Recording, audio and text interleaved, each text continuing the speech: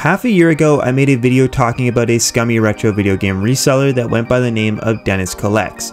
Now for those that don't know him, this guy was basically paying 30% market value for old video game items and then posting YouTube shorts about it. And at the time, many people didn't realize how badly he was ripping off his viewers because, well, Dennis doesn't actually show how much he values the items he's receiving, and he also doesn't show the entire trade value, which is super misleading to those who don't know how low he's paying. But I've somehow managed to find someone arguably worse than Dennis, if not at least equally as scummy, and that person is none other than Collector's Luck. This guy has been on YouTube for a few years now, and pretty much all his content revolves around game hunting and pickup videos, which is fine, but once you see how much he's paying, you might think otherwise. So I decided to grab 5 random videos from his channel that are more recent to see how much he paid for each video game lot. I thought we would then average out the percentages to get a rough idea of how much he pays percentage wise. Now to Collector's Luck's credit, he doesn't hide anything like Dennis because he does post the price charting total and how much he paid, which makes things a lot easier. But otherwise, it's not looking good for him. Just off the first video, you can see that he bought a handful of N64 and SNES stuff, coming in at approximately $366 US on price charting. But he only paid $100, so that means he paid roughly 27% on this game lot alone. Moving on to the second video, he buys a bunch of GameCube and SNES stuff in which price charting values come out to be $491 US.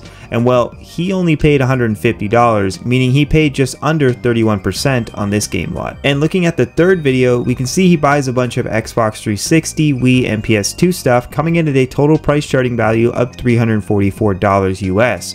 And he claims in the video to have paid $120 for all of it, which means he paid 35% on these items. Now moving quickly to the fourth video, we see him buying a bunch of high value GameCube stuff along with NES and Genesis items, and well, this is where it gets interesting because price charting puts the game lot at $922 US, and he paid a grand total of $200 US.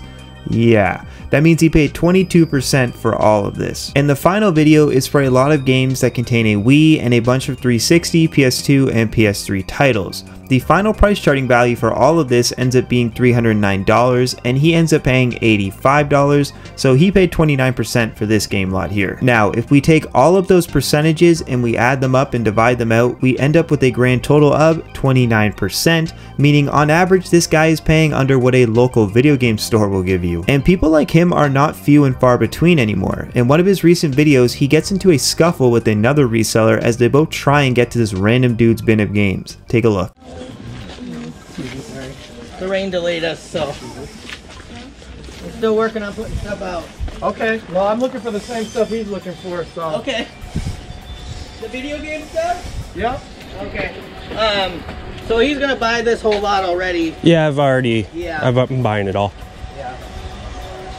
Yeah, he's a pretty greedy cat. Pretty much always. Sorry man, first come, first serve. No. You know how it goes. That's all. It's honestly kinda bizarre because people like this are killing the secondhand video game market with their greedy practices, and this Collector's Luck guy openly talks about how he finds various deals in one of his videos where he states here, So how I find this stuff, what I do is I go on Marketplace and I type in garage sale, and I literally copy paste message every single listing the exact same thing. Hello, do you have any old video games? Game Boy, Nintendo, Sega, PlayStation, Super Nintendo, 64.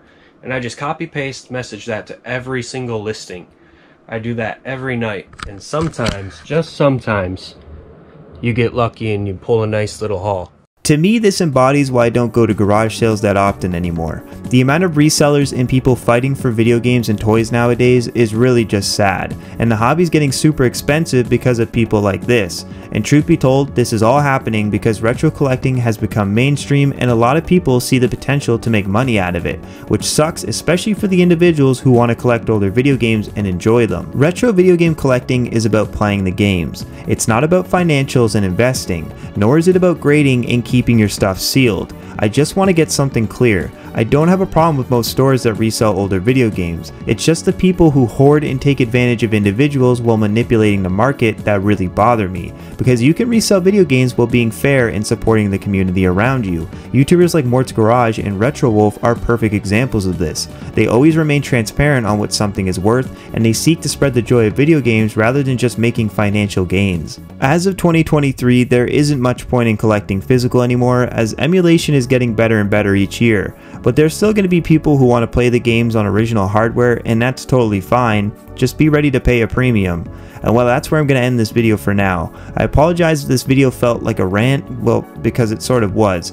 I just wanted to shine some light on something that I don't think gets talked about much at all on YouTube. So I just want to say thank you for watching, and if you've gotten this far, I really appreciate you for listening.